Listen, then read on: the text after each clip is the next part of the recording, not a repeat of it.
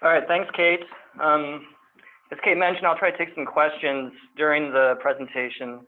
I'll try to catch them on the chat if I can, but if not, we'll leave some time at the end for questions as well. So first, I just want to say thank you to Kate and the Natural Areas Association for this opportunity to share some information on our project. And it's a really great response. And so I want to thank folks who are joining in today live on the webinar, the folks who registered, as well as folks who might be viewing the YouTube video in the future. I hope that you find this information useful for your program of work. So thank you very much. I want to start by stressing a couple points. So first of all, this is a huge project and it's still a work in progress. So I'm going to be sharing a lot of resources today that are nearing completion. So we won't have final versions of this right now, but in the near future, in the next few months, we'll be rolling out a lot of these products. And so hopefully I'll be able to work with Kate and the NAA and others to share the announcements when these products are finally available. But right now we're in sort of the final stages of the draft.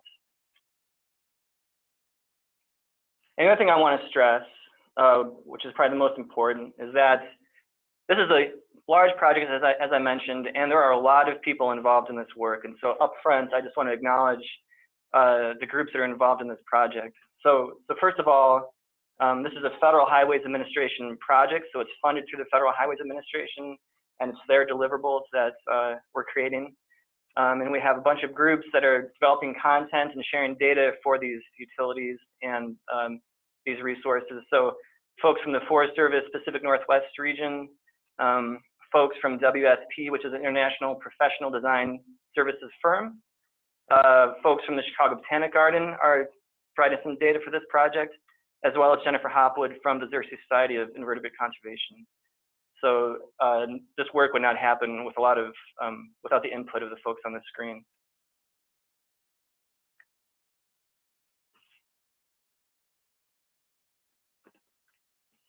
I want to share a bit about the motivation for this work. Again, I mentioned that it's a Federal Highways Administration project, and it's really in response to a couple of key documents that came out in the last year or so, one of which was the Presidential Memorandum on pollinators. So this memorandum you may be familiar with, it worked to create a federal strategy to promote and conserve important pollinator species. The strategy came out in 2015. They've developed an action plan in 2016. And a real key to this, a real goal for this memorandum was to restore and enhance 7 million acres of land for pollinators over the next 5 years. So that's a really big objective. And in response to this, the Federal Highways Administration looked at their infrastructure, their right-of-ways, and thought that that acreage or that land would be a good opportunity to support pollinators and to support this memo. Another document that helped motivate this project was the National Seed Strategy, the Interagency Seed Strategy. I'm sure it's another document that most of you are familiar with. The Federal Highways Administration is a signatory on this document.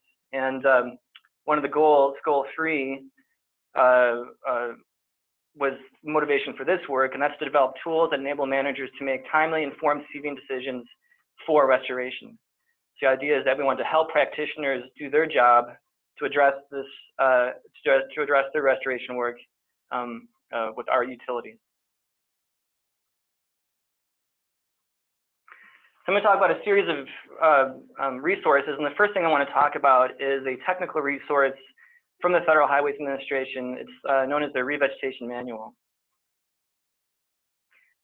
I'm sure some of you are familiar with this original document. It was published in 2007. We call it the manual, but it's really a technical guide or a technical report from the Federal Highways Administration, their Western Federal Lands Office. And you can see here the original authors, mainly Forest Service folks, basically created the content for this report. And I just want to acknowledge David Steinfeld, who is the lead author on the original report, came back to help us with this revision, this recent revision, which was amazing. So David has a breadth and depth of knowledge in restoration, and he's put a lot of work into this book, and it's a very useful resource. The original was about 424 pages, so it was a small phone book, but it was really packed full of technical information for practitioners. The original, one aspect was that it was really Western-centric, so it came out of the Pacific Northwest region, mainly as a proof of concept to demonstrating some of these, some of the practices in this book in arid environments that we find in the Pacific Northwest, as well as in the very rainy environments that we find here. The real key with this document was that it's applicable to any highly disturbed sites. So we talk a lot about roadsides and transportation infrastructure, but the information in this book can be applied anywhere where you are doing restoration or reclamation, whatever term you want to use. This original document was circulated pretty broadly. There was a lot of requests for this book internationally as well as domestically, and we provided a series of trainings with this book in the Pacific Northwest, and we've used modules from this to work with folks overseas as well. And so it's become a really powerful training resource.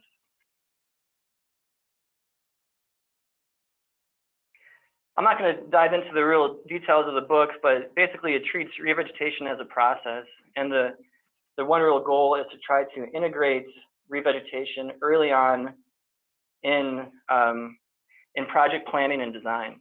So the idea is that revegetation is not an afterthought, especially when it comes to designing transportation projects.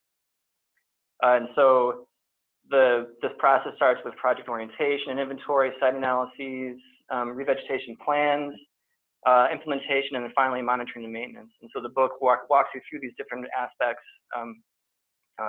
as well as providing some implementation guides. I think the real key component here is that about 60% of this book are implementation guides. And so these are very detailed and technical chapters. There's a question coming in, how do we get a copy of the roadside revegetation manual? I will share that information soon. In short, I think there's still a few paper copies out there, but we do have PDF versions on a website I'm going to show later. So I'll point you in the right direction for all of that. So part of this book has soil and site treatments, how to obtain plant materials, installing materials, as well as their care. And it really just highlights how you balance the limiting factors on a given site with your project objectives and how that informs your plant materials and design and everything else.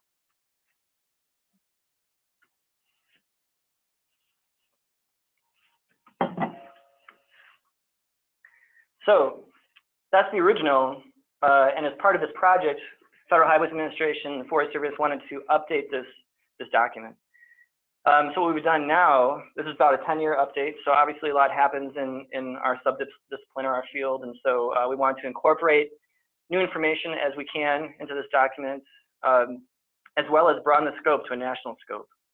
So this document was peer-reviewed by a technical review committee. And so what that's allowed us to do is incorporate regional caveats to the book. So for example, a hydroseeding practice in Oregon is not the same as it is in Iowa. Same holds true for soil amendments like fertilizer. There's regional differences in all this work, and so we tried to capture that a little bit, or at least let people be aware of some of these differences. So there's not a one-size-fits-all for a lot of things that we do on the ground. Obviously, going back to the presidential memo, we wanted to incorporate a discussion of pollinators and their importance. So it talks about nectar and shelter needs, phenology of plants, and how that informs plant palette selection.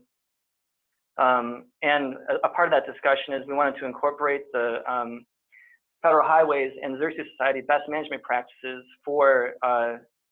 into this book, specifically how to support pollinators on roadsides. And Jennifer Hopwood with the Xerces Society has just been amazing in trying to incorporate as much of their work as possible into this document. And so again, understanding pollinators helps to inform how one might change their management practice or their maintenance to support pollinators. And that information was lacking in the original.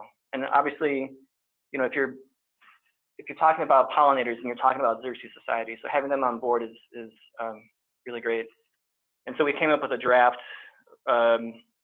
edition in September 2016 before the change in the administration, and we actually changed the title to really focus on pollinators. So an integrated approach to establishing native plants and pollinator habitats. So that reflects this emphasis on pollinators.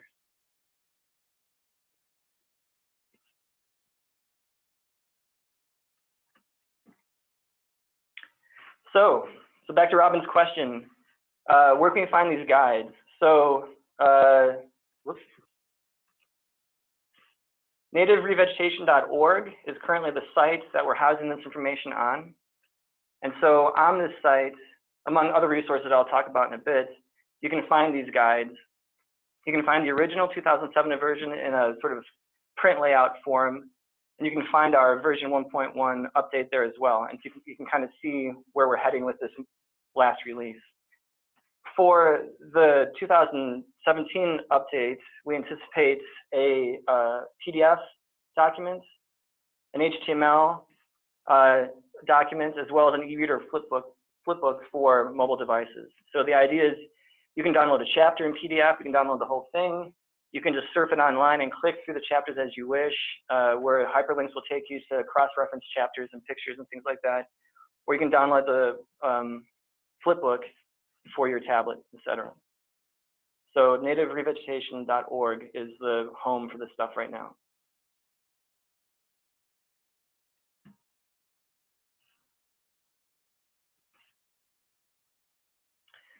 So along with the guide, I want to talk about this resource library that's on this website as well. So does anybody have any other questions on the guide before I move on?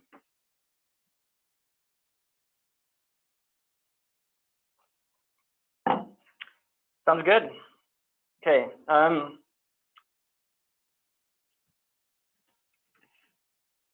So this website is in the process of being updated as well. So I wouldn't just rush off and go to this site right away, because we're updating everything as we go. But in addition to the guides and this future release that we'll be releasing in the next few months, there are other resources on this website. And the ones that I want to focus on here are this resource library, where we have a series of reports and other types of literature that we've asked folks, what are some of the most relevant pieces of literature that you use for your job, or whether they're reports or internal documents or public domain? What can we share with folks? What's okay to share with folks who might have some questions on some of these pretty technical processes? And so we have this resource library. We've sort of high-graded documents that we want to put in here, that we put in here, and we're continuing to update this site. So when you look at report type here, you can see that we have contract specs, we have literature, reports, maybe presentations from some experts, the roadside guides in there, as well as some worksheets and software programs that may be useful for doing things like seed calculations, seed need calculations, and things like that. So the idea is you can search this resource library to see if there's something that's relevant to your needs. In terms of topic type, we cover pretty broad range of things. So everything from mulch, soil amendment and bioengineering, as well as wildlife and pollinators now, planning, and other even things like cuttings and fertilizer. So pretty detailed stuff. So if you're looking for a transportation report on the use of fertilizer, maybe it's in here. And if it's not, hopefully in the future we'll be able to get information from folks on what they might want to see in this resource library. The idea is that we'll keep it live and keep updating it for as long as we can. And as mentioned earlier, the guides, the original guide as well as these newer iterations will be available on this website. And again, this last iteration hopefully be ready sometime soon. We'll let you know.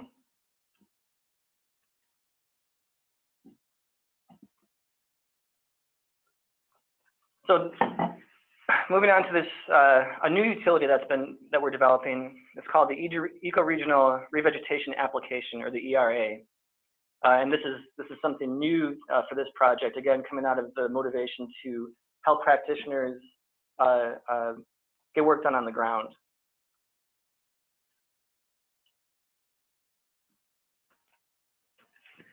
So the objectives for this utility were to, again, to support the seed strategy and the pollinator health initiatives that I mentioned at the beginning, as well as to support the native plants infrastructure, and really assist revegetation practitioners in project design and implementation, and really create a utility structured around ecoregions rather than administrative boundaries.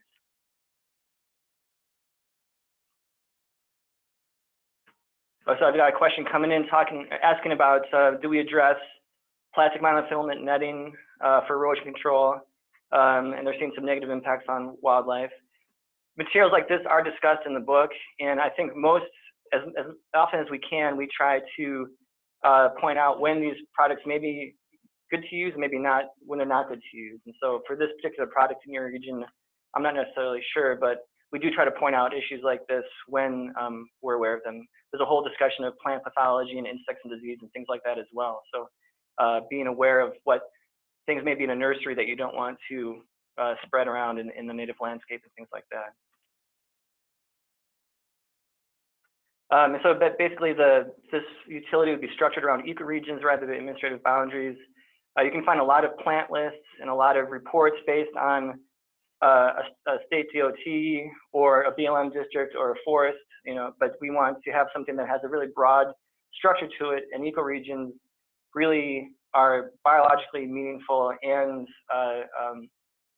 I think give a better way to organize some of this data and use this data. In terms of the audience, again, we're talking about practitioners and project designers, and this is for all agencies and sectors, and this utility as well is national in scope.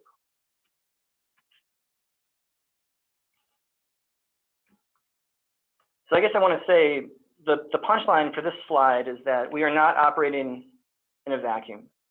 There's always possibly some discussions when you try to share something nationally, and at the regional level, oftentimes there may be some disconnect between what people believe should be happening in one region versus another, as well as sort of, why do we have a national utility when our regional information works just fine? And so what we wanted to try to do is capture that regional information in this utility, in this data. And so in terms of data sources, when we're talking about pollinator-friendly species, you can see a whole list of organizations and sources here that I'm sure many of you are familiar with. And really, Mark Skinner, our regional botanist in the Pacific Northwest region of the Forest Service, spent a lot of time making a pollinator database for the NRCS in his previous position. So he's really the lead on collecting a lot of this data. So we have folks from Xerces Society again, some data from Jennifer Hopwood and her colleagues, Pollinator Partnership, and other resources. Obviously, USDA plant state distribution data was used, and then Abby White and Andrew Kramer are contributing commercial availability data to this data set. We spent a lot of time trying to validate this information with regional experts, so Forest Service and BLM botanists, as well as DOT, landscape architects, and others. So we feel like we did a pretty good job reaching out to collect the data that's available, whether it's published or otherwise. So for all that data, we have about 51 fields of information. Plant characteristics, as you can imagine, the standard characteristics, but ecoregional is important, as well as pollinator value. A lot of things kind of go into pollinator value, and as well as commercial availability. So is it a workhorse species? Is it commercially available? Is it a good pollinator plant? Is it not? Is it a larval host plant, or is it a food source, et cetera?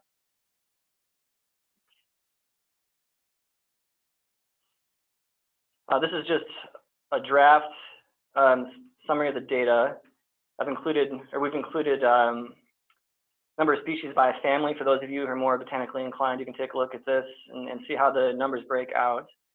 But in short, we identified about 1,600 workhorse and pollinator workhorse species that are pollinator friendly. We identified about 1,300 species that are important for pollinators, but maybe not a workhorse species, and then about 889 species that were defined as workhorse species. Again, there's a few different definitions for workhorse species, but obviously these are species that are used frequently, so oftentimes they usually have to be commercially available, so that kind of informs whether it's a workhorse or not. In terms of workhorse/pollinator, these are species that we know are important for pollinators for a given reason, they're commercially available and they have a high value, so they're considered sort of a workhorse pollinator species. Versus these species, these pollinator species, where maybe they are important for pollinators, but perhaps they're not commercially available, or perhaps they're not frequently used, and so therefore they don't have a workhorse designation. And that's just a real brief summary of sort of how the data was organized. This just shows the taxonomic breakdown of the animals that are supported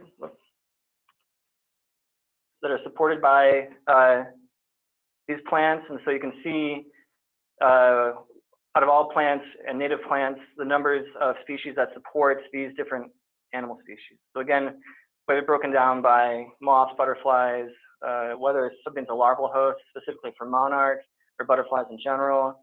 We have nesting and structure species, and you can see how they break down according to animals that they support. And again, this is just a brief summary for you to look at. So in terms of commercial availability, I just want to acknowledge that Abby White, this is her thesis, her master's thesis data. So she recently graduated from Northwestern out of Andrea Kramer's lab. And so this commercial availability data that we're bringing into this utility have been generated by Abby. And this just shows you sort of a breakdown of the type of plant species we're talking about and whether it's in commercial production or not, and how that compares to the number of plants we're familiar with in the USDA plants database. So for example, about 21% of forbs that we know about are in commercial production. And so there's something about 5,600 species here in this data set. You can see, for trees, for example, is a higher proportion of species that are in commercial production, as you can imagine, as well as grasses and others, and shrubs.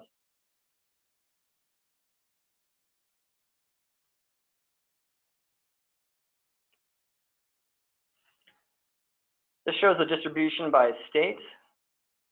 So you can look at the number of vendors that are out there. And I should point out that Abby, this isn't just an online search. I don't know the percentage, but there's a lot of vendors that don't have websites, and so she spent a lot of time talking to vendors, querying them via email and other ways to try to capture basically the commercial market is in the United States, which I think is pretty interesting. And I don't think we have a good source of that information outside of her work.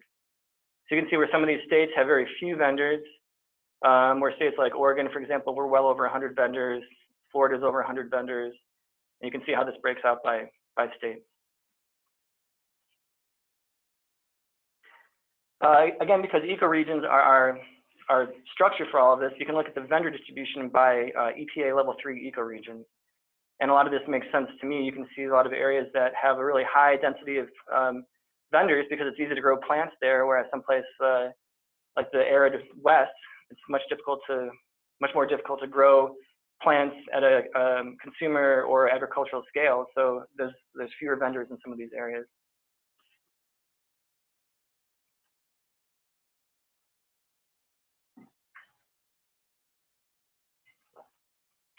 So all that data that I just zoomed through pretty quickly is going into an online spatially designed or structured database. And so I want to acknowledge Shane Roberts with WSP. He's really the lead on helping to develop this online tool for this project. And it's going to have a standard map-based interface that we're used to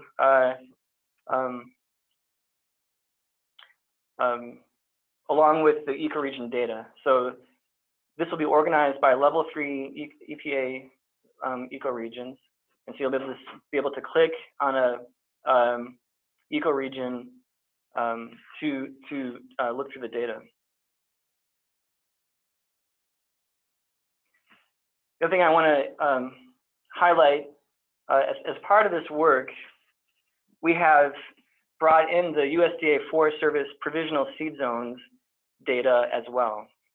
I think some of you are familiar with this data, but these are the seed zones created by Andy Bauer, Brad St. Clair, and Vicki Erickson in 2014. Down here, it's an EcoApps publication. You can look that up. or here's a website where you can go to see these seed zones. These seed zones, this data has been incorporated into the spatial database that we're building now as a way to combine both seed sourcing information and seed zone information in one portal. And just as a refresher on these seed zones, the idea is that we use these when we don't have empirical genetic evidence or genetic data for a given species. And the seed zones were designed with temperature and aridity bands, defining the seed zones within level 3 ecoregions. So our ERA data is structured and organized by level 3 ecoregions, and our provisional seed zone data is also organized by level 3 ecoregions. And so that's the framework that we're using. So now you have this data layer with the provisional seed zones in the same portal as you do our ERA data.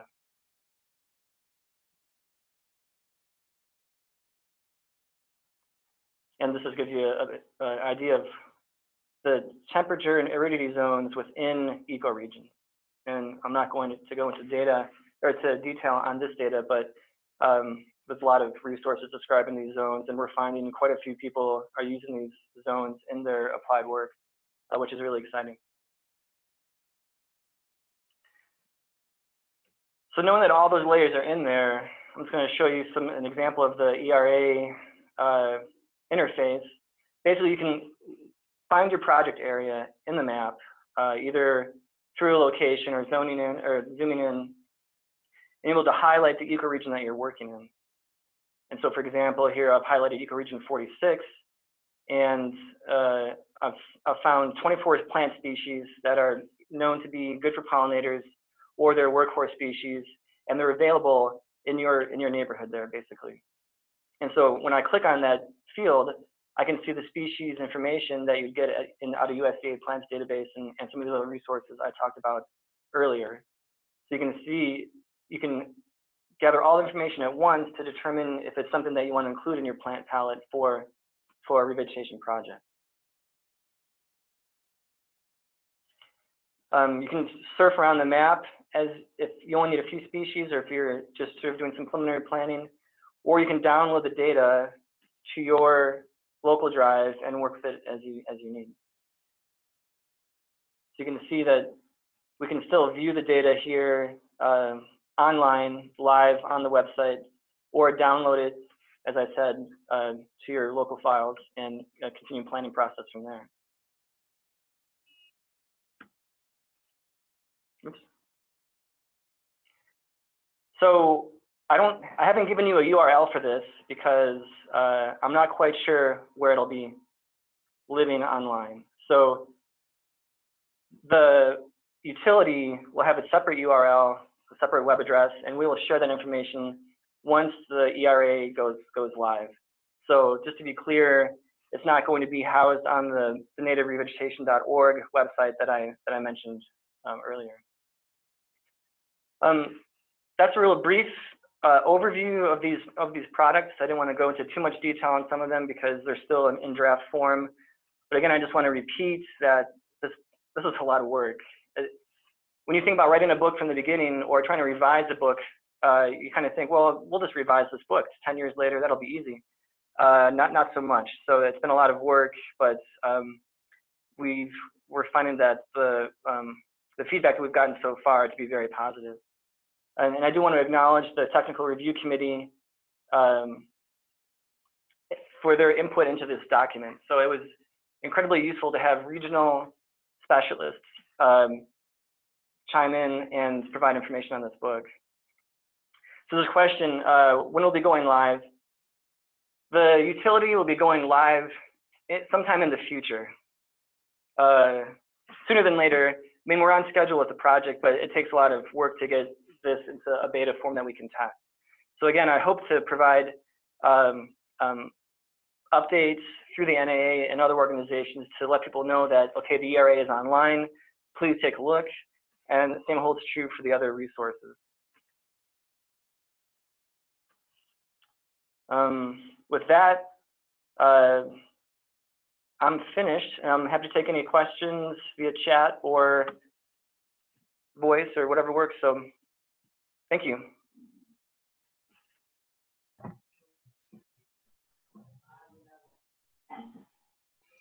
Matt, this is Kate. I just wanted to ask really quickly, did you specify, you said you're not sure when this is going to actually go live. Did you have an estimate for that? I apologize if I missed that.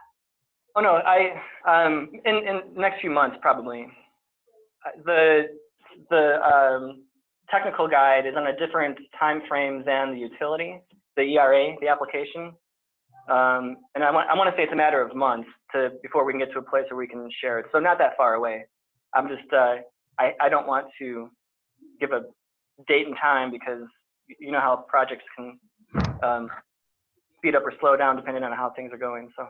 Absolutely. I think I can say to everyone here that when we get that information, we'll share it with our mailing list. So let's stay in touch about that so that we can announce it to our members.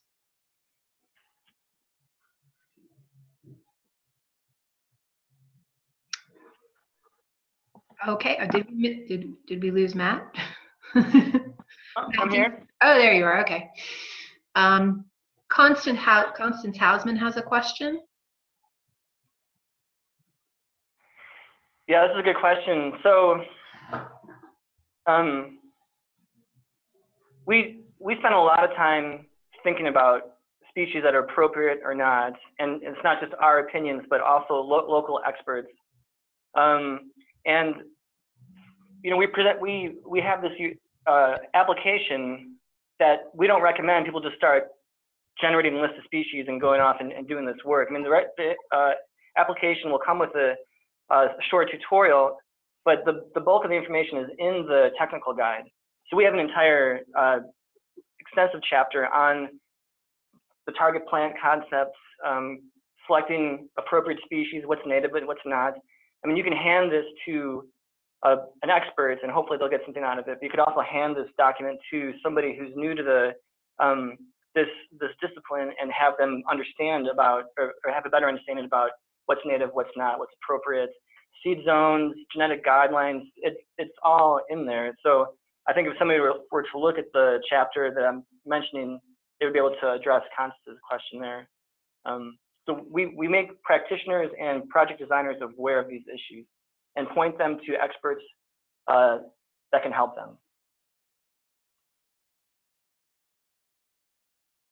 Oh, another comment for Robin. Thank you, Robin.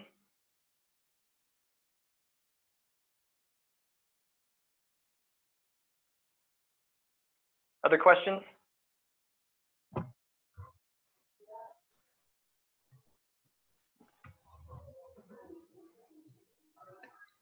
Anybody else? So yeah, what's your definition of native, and do you have a time frame for the definition? That's a large discussion, obviously. I think that our definition of native is probably on the conservative side of that discussion. The USDA Forest Service has a pretty firm policy on native plants, and that they need to be native to an area, or they have to have been there historically. And I realize a lot of other agencies have different definitions of native that are probably more allowing than, or more lax than ours. So we're definitely on the conservative side, and that's spelled out in the book as well. So we talk about invasive species, whether it's a noxious weed or not, and why species are introduced, and whether it's accidental or on purpose, and even some of the things that happen to these species in cultivation. So what's the difference between a foundation collection of seed that you make in the wild versus a grow out, and how that affects how that plant or how that seed's been affected genetically, etc. There's a question about state DOTs that require the use of native plants. I'm not certain if there's state policies that specifically denote the use of native plants. I want to say there might be a couple of DOTs that are very active in doing that and incorporating native plants, but I don't feel comfortable to say whether or not they actually have policies in place or not. Matt, I can chime in here. I just posted something on the Natural Areas Facebook page a few days ago. I think New Jersey might have put some legislation in place about that, but I don't want to be, I'm no expert, but I remember it being sort of an exciting announcement. So that's, you know, everyone go to our Facebook page. Yeah. So there's definitely variation in what the state DOTs will do. And that also applies to the maintenance aspect, especially in supporting pollinators. I just saw a news article saying that the Illinois DOT, they've changed their maintenance policy to avoid, to mow the roadside no more than 15 feet from the pavement. And so that way they're mowing the minimum amount of work of land to provide safety, obviously, for motorists, but then to allow as much of the roadway or the right-of-way as possible to remain available for pollinator support, which is pretty cool. There's a question about seeds versus plant materials. Other plant materials, we have a lengthy discussion about seeds and hydroseeding and how it's applied. Hardwood cuttings, so why would you go through the process of creating cutting beds for projects, and what are the things you need to be aware of when you're creating cuttings? Container stock and bare root stock as well. We spent a lot of time discussing how container stock can be informed by their project objectives and your limiting factors. So there's a lot of options for container stock, and so we work with folks we try to share with folks that it's important to strongly consider the type of container stock. One size doesn't fit all. So it's a diversity of plant materials and applications that are described in the book.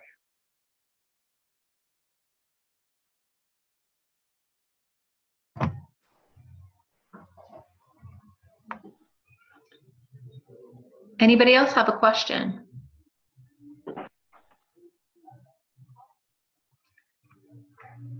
Real quick before we lose everybody here, I'm terribly remiss in not mentioning who our partners were for the 2017 conference, because, and this is notable because of our guest here, that one of them is the Forest Service. So just to note that, as well as the Park Service, the Colorado Natural Heritage Program, the City of Fort Collins Natural Area Program, and Colorado State University. Just wanted to get that in before the end. Any more questions for Matt before we move on and wrap this up? I just want to say I really appreciate everybody who took the time to view this. So thank you for this opportunity. We love to give people opportunities, and thank you so much for being our guest today. I want to thank Matt and the Forest Service for their participation.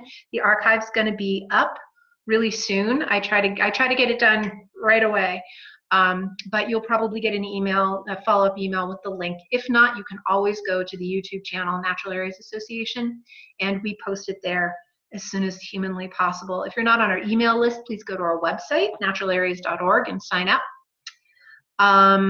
And yeah, and exactly. Thanks a lot, Matt. I also wanted to call out Candido Galvez from Spain, who joined us today. I always like seeing people join us from a long ways away. So we're glad that you could hear us and join us today.